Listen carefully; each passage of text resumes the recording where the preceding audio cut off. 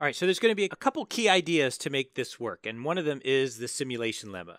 The idea of the simulation lemma is that if we have a pretty good estimate of the real MDP, then optimizing our rewards in that estimate is going to be pretty good in the real MDP. This is a lemma about simulations, not a simulation of a lemma. That's right. It's not a simulated lemma. It's a lemma about simulation, right? And so the idea is that we've got transitions and rewards that are off by alpha or less, and we want to think about what happens if we adopt some policy pi, any policy pi.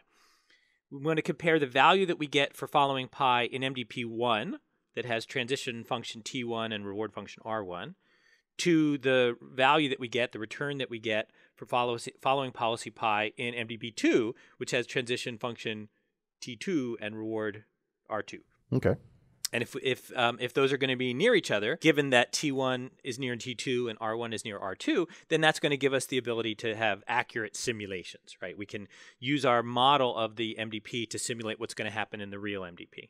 And just to be concrete, this is what I mean by the transition functions, reward functions not being too different, that we have this value alpha, and if we take the maximum over all state, action, next state triples, that the probability assigned by transition function T1 and the probability assigned by transition function T2 are not different by more than alpha.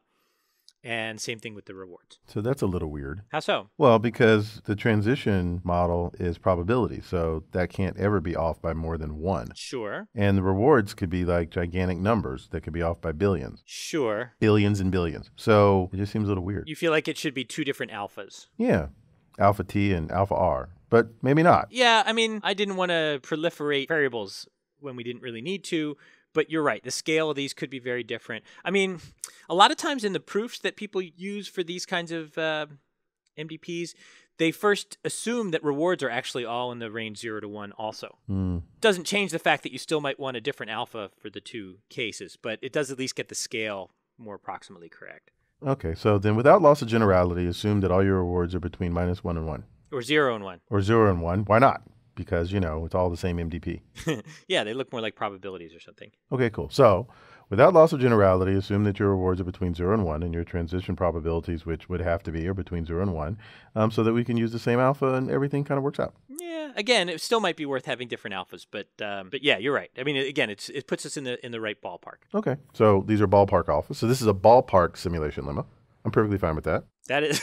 Now we're out of the ballpark. So that's either a vacuum cleaner or a metal detector, or it's a gigantic baseball being knocked out of a park. Yeah, it was supposed to be ballpark, but now it looks to me more like some kind of terrible, cruel alien. So I don't know. With head issues. Anyway, the point is that it's alpha close to a reasonable picture. And that's alpha. Okay.